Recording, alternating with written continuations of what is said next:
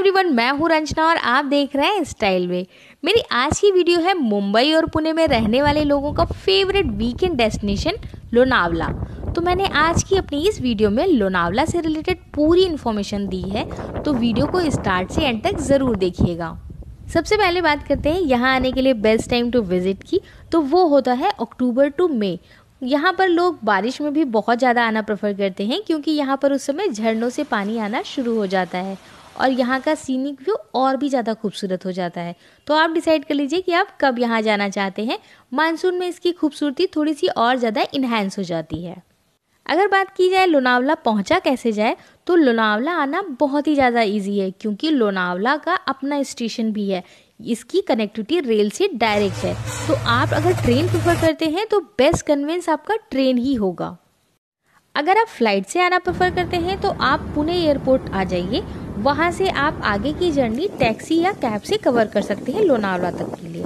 इसके अलावा मुंबई और पुणे दोनों जगह से आपको वॉल्वो बसेस की भी सुविधा मिलती है और नॉन एसी बसेस भी चलती हैं। तो आप बस अगर प्रेफर करते हैं तो आप बस से भी लोनावला आसानी से पहुँच सकते हैं। अब बात करते हैं लोनावला के टूरिस्ट साइट स्पॉट की। तो यहाँ का सबसे ज़्यादा पॉपुलर टूरिस्ट स्पॉट है यहाँ का टाइगर पॉइंट। टाइगर पॉइंट का सीनिक व्यू बहुत ही ज़्यादा कमाल का है। यहाँ की खूबसूरती यहाँ आकर ही देखी जा सकती है। नेक्स्ट है यहाँ का सबसे ज़्यादा popular tourist spot Bhushi dam. यहाँ पर वीकेंड में बहुत ही ज़्यादा भीड़ होती है। यहाँ की सीढ़ियों पर कलकल करते पानी को आप बहुत ही ज़्यादा एंजॉय करेंगे।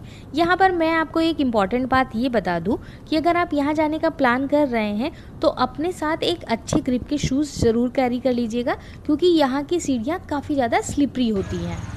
नेक्स्ट है यहाँ की लोनावला लेक। लोनावला लेक का मॉर्निंग और इवनिंग का सीनिक व्यू बहुत ही ज़्यादा पीसफुल होता है, तो आप यहाँ ज़रूर जाइएगा। इसके अलावा यहाँ का टूरिस्ट अट्रैक्शन पॉइंट है यहाँ का वैक्स म्यूज़ियम। यहाँ पर आपके हर फेवरेट सेलिब्रिटी का वैक्स डमी बना हुआ है, तो आप उनके साथ अपनी फ़ोटो भी क्लिक करा सकते हैं। अच्छा, अगर आप अपनी लोनावला की ट्रिप 2-3 दिन के लिए प्लान कर रहे हैं तो आप यहाँ के भीमशंकर टेम्पल को ज़रूर विज़िट कीजिएगा। बहुत ही जाना माना और प्रसिद्ध टेम्पल है ये।